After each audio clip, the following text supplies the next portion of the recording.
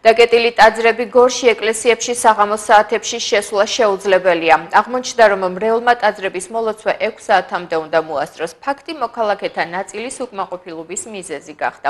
ისინი მიიჩნევენ, რომ დასაქმებულ მოქალაქეებს სამსახურის შემდეგ ტაძარში შესვლის შესაძლებლობა უნდა ჰქონდეთ.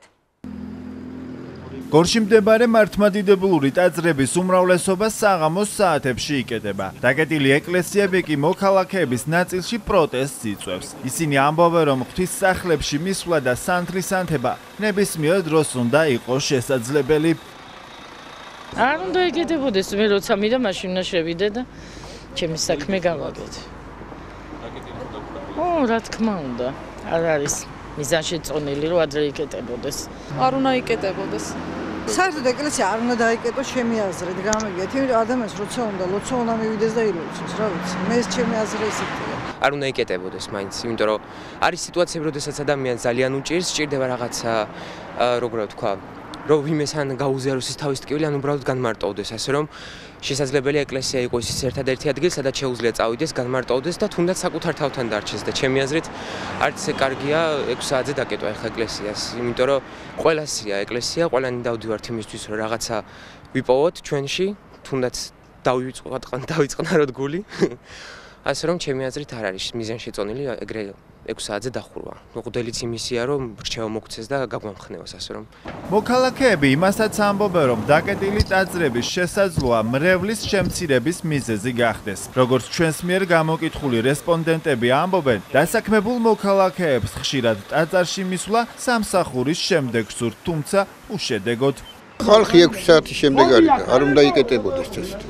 უშლის ხალხს როგორ? რევს უშლის ხალხს. უშლის. როგორ უნდა იყოს, როგორ უნდა? გეობი 10 საათამდე მაინც უნდა იყოს. მე მგონი არ უნდა იკეტებოდეს. ჩვენი რომ იყოს დღე-დღამიანი იყოს. ეშლება თქვენ ხელით? კი.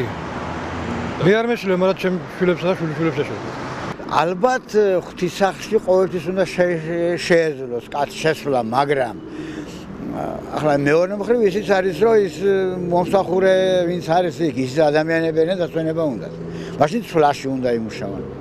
ის რომ გორში ტაძრების საღამოს საათებში დაკეტილია, ამას გვიდასტურებენ მესანთლეებით. მათ კამერებთან ღიად საუბარი არ სურთ, თუმცა ამბობენ, რომ ღვთისმშობლის შობის სახელობის ტაძარი დილის 8 საათიდან საღამოს 6 საათამდე აღია.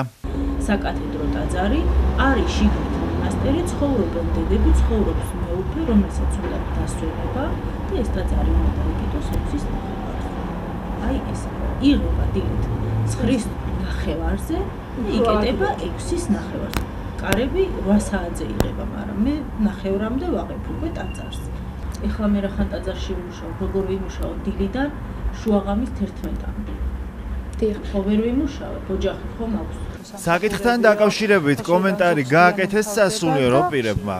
ტაძრის დაკეტვის მიზეზებს მღვდელი გიორგი კარელიძე ასე განმარტავს.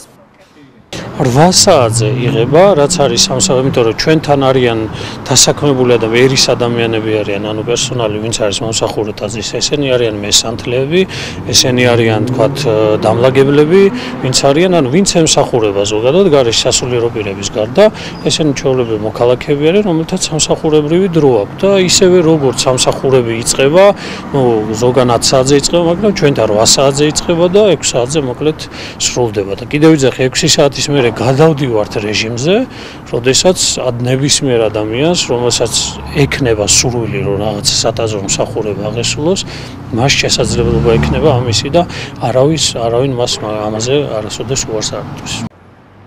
გაითვალისწინებენ თუ არა მრევლის მოთხოვნა სასულიერო პირები ჯერ უცნობია. ჯერჯერობით გორში ტაძრების მოლოცვა ისევ 6 საათამდეა შესაძლებელი.